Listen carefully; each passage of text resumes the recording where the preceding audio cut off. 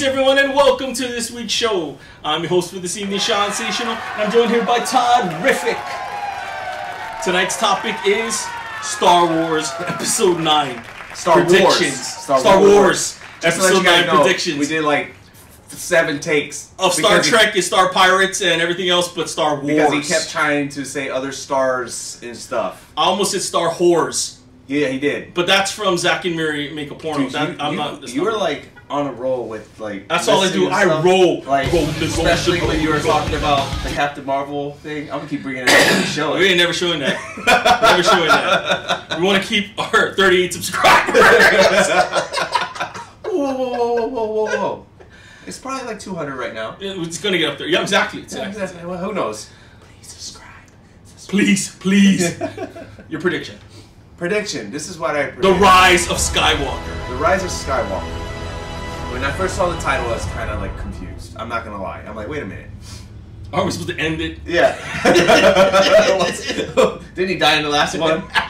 I mean, is she the daughter of the Skywalker? Like possible. But I hope not, because see, they messed everybody's gonna be a Skywalker in this huge galaxy. Oh yeah, everybody's a Skywalker. Oh, he had a son here, he had a daughter here, he had a whatever. He gets around. He got around. But when you're looking at the Rise of Skywalker, what do you think the Rise of Skywalker is when he was teaching everyone, when he had his own little temple, teaching all the kids and stuff like that? Like that would be the rise. That would be the house of a Sky, if you want to call it that. That would be like episode 6.5. Right.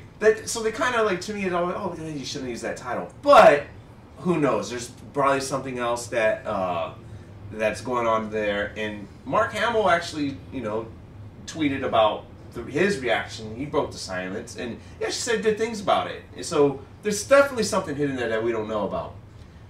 What I really liked about the whole thing, getting into my prediction, is what gave me goosebumps at the end of the trailer was that the laugh at the end of the thing.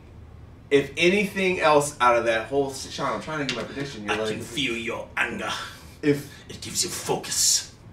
If I ever get to my prediction, hurry up! Well, you keep interrupting. It's obviously Emperor Palpatine. All right, got it. All right. It has to do with something with Emperor Palpatine. That was the only part of the whole trailer that gave me goosebumps. I wasn't really excited when I saw it until the laugh.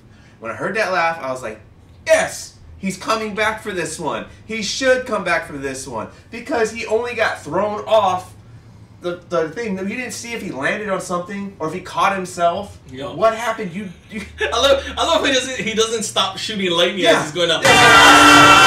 So if he's shooting lightning this way, halfway down he probably figured out, well, maybe if I shoot lightning this way, it'll slow my descent. You know what After what happened to Darth Maul in Phantom Menace, he can survive. You're right. The guy got cut in half, falling, and he still survived. He came back, in the cartoons and stuff like that. And Solo. Spoiler alert. Yeah. If you haven't watched that, you're dumb. But so I'm thinking that he's coming back some way, somehow, and that right there would save the movie for me, just enough for me to enjoy watching this. Sean, I can see him with his what is that called? Arthritis. Oh, jeez, going way extreme on that one. I was like, whoa, dude. Jeez, well, you were doing the thing, man. Your feeble skills are no match for the power. Look like he was typing too much, huh? He's like, I would raise my fingers. Just like, oh shit. But I was hitting the S too much. The worst is when Yoda, the most wisest, right, of all Jedi Masters, fuck is like 900 years, 800 years old or something.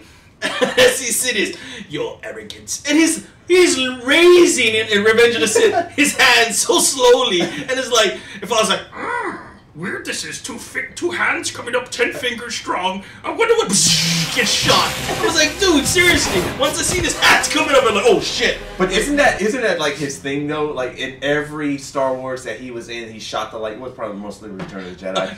His hands raised up so many times, very slow. Your face, anyway. But yeah. So you want to see Palpatine? You're happy to see him. I'm happy that he's coming back. We finally get to know. That question loomed over me for so many years. Like, did he really die? Especially when we saw the Darth Maul thing, and then he came back. You know, the thing that I thought maybe he could have died was because the thing blew up. Like when he hit the freaking engine, the electricity blew him up. But look at it this way. He could have got pushed out into space. Oh, and that's what someone told me. Well, he got pushed out into space, so he can't die. Well, that thing just totally went out the window when you Princess saw Leia. Princess Leia just wakes up and like, oh, I'm in space. And Mary Poppins. I was like, bro, what is that? And it floats right in. But so that was atrocious. I couldn't believe it. Yeah. Prediction: Palpatine's coming back. He has been behind the whole thing the whole time. He has never stopped pulling the strings. That's my prediction. That's pretty cool. And, you know, jumping upon what he's saying, you know what would be interesting is that the funny thing is, I think it's Chris Terrio, because J.J. Abrams had to call in a writer to help him write it because, what's his name? The one that did The Last Jedi? Oh, I forget the director. He just took his shit and just ripped it up and threw it away. It's like, hey, this is what happened to this last one. Because he had an outline. For him to call in somebody to write it means that literally the last, I think, Johnson, right? Yeah, something like that. I mean, I can look it up. Something, yeah. Anyway, he threw everything away, so he changed everything. So it was pretty tough. I can imagine, like, dude, you ruined everything. You know, the rumors were that even Rey was supposed to have a different parents and so forth. So I can imagine he's like, how am I gonna fix this shit? You know, and he had to bring in Chris Terrio. But if you have to use The Last Jedi, and as much as I can't stand that movie, you're gonna have to base it off of that. You just have to. Yeah, you just can't be like, you know, if you know, what'd be funny is that Luke didn't die, none of Episode 7 ever happened, and it just continues on forever. So, well, if you see, but technically you can. You can, because that's what they did with the New Hope. I mean, Episode 8. What was it? Was it Empire Strikes Back or New Hope? Well, when Princess Leia kissed Luke Skywalker. Well, technically, she didn't know. Well, we didn't know they were brother and sister, and I bet you $100 that they didn't even know they were gonna make them brother and sister. Yeah, they didn't. George Lucas not into Return of the Jedi, right? Because he didn't have enough time to. So I bet you we're gonna get a Return of the Jedi where something's gonna get tweaked to where like, oh, this could have happened. Well, what happened is you look at Luke, right, which I thought was a dumb way to die, is that projection, force projection. Well, since now they have that in canon, I guess, that would make sense what the Emperor's been doing the whole time, and that could have been Snoke. Snoke could have just been a projection. Of the Emperor. The Emperor is just running everything from behind the scenes as Snoke. He's like, you know, I learned my lesson last time. I almost got killed. My apprentice threw me over the fucking thing because I was an idiot to fry his son in front of him. I don't know why I didn't think that would have brought him back to the light. But, you know, he's thinking, you know what? I'll just kick back and create something. There's another, what is that called? Idiot Skywalker I can seduce, but I'll do it from behind the scenes just in case that bastard cuts me in half, which he did, and I'll still be alive in my Death Star. That makes perfect sense. I don't think that's the only kind of sense I have. It's perfect. I think I'm trying to agree with you here, and you just made heads just growing over there, Sean. You're not gonna have enough room for both of us to sit in these chairs. We've never had enough room. just on my weight. Just too much fat on this console. Just to play on that, I don't think Snoke was a projection. I think he was mind controlled. That too? Because I mean, he died. I mean, you saw the body was there, it died, and that makes perfect sense in the way because she tried to do the same moves Luke did, and Snoke stopped it. You know what I mean? Like you saw that, like she's trying to like do everything. He like stopped everything, all the things that Luke tried to do to the Emperor. Like she wasn't able to catch everything. She caught him doing it. It makes sense because he's seen this happen before. I mean, I like that. No, I think it's. I think Emperor. That was Snoke was the Emperor the whole time. Yeah, it's a perfect prediction. So I can see that going. Mine's a little different. I don't think Palpatine will return. I think they're not lying, but they're misdirecting like they did before on the other trailers. I think he's just a flashback. Do I want to see the Emperor back? Not really. I like him, but I really feel the Emperor. There should have been a newer, deadlier, larger, bigger villain for the sequel trilogy because he technically that would be cool. Yeah. I mean, if you watch Phantom Menace, go watch that. I mean, there's a lot of videos online and evidence that Jar Jar was Darth Plagueis. I was hoping this was Darth Plagueis, and I was hoping Snoke was going to be that, you know, and I wanted Luke to battle him off.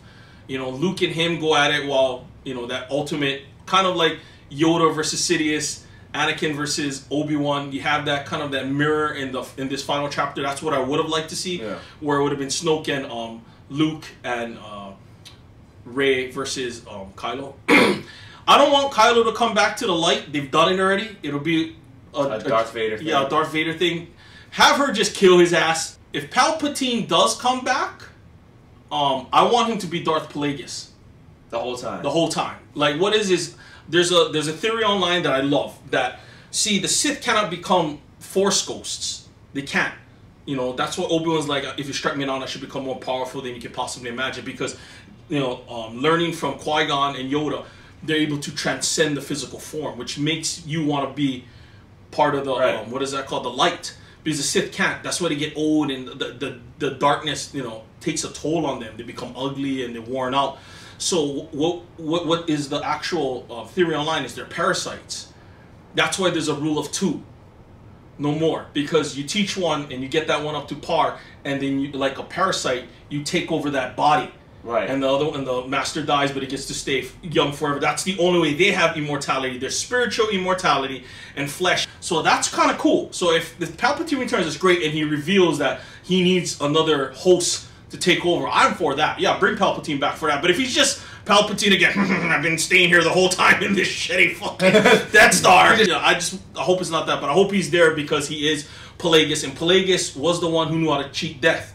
I mean, this guy could foresee everything. Why wouldn't he see his apprentice trying to kill him in his sleep? Yeah. Really? Seriously? I really think he's that wise. Is like he set it up. Okay, he's coming. He's coming.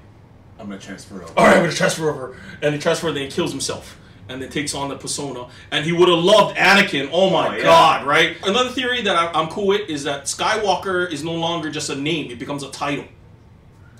You know, and it's a great Jedi's, because you have Jedi's and you have the Sith. And now everything is about the balance of the Force. Yeah. And now there needs to be one person or all that now who Force wielders have to balance. And that is because of Skywalker. So Skywalker will become no longer a name but a title.